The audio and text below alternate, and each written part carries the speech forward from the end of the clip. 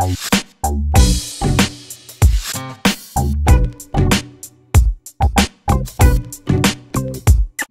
we're going to be painting our background of our pig today. So please make sure you have your paint mat down. When I call the folder holder, they're going to grab the folder, pass out the pigs, check the names, put the folder back on the carts.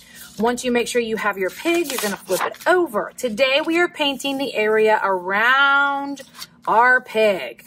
So please listen. When I call the supply manager, they're going to grab the tray. Remember, you grab the house, dump your brushes so the handle sticks up so we can just grab the handle.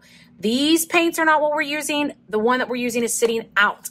So once you have the brushes passed out, I will call the next person to pop the top, leaving the paint on the tray. And then we're going to start painting around our pig. So all you do is dip, and then you're going to paint the area around your pig, going slow when you get close to the lines we drew. We don't want to paint inside the pig. We're painting around the pig.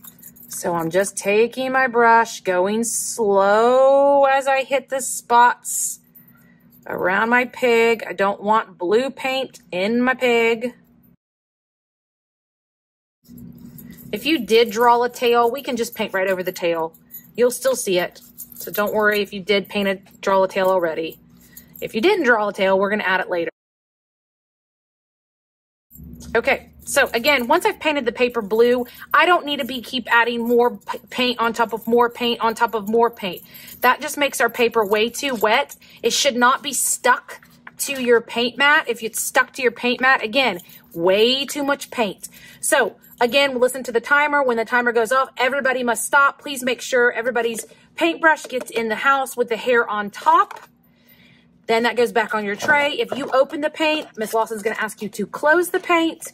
When you have your paint closed and your brushes in your house, the supply manager will walk your tray back. Don't forget to dump the brushes in the pool. Everybody else, listen, we're going to be walking our paint mat with our pig back to the drying rack.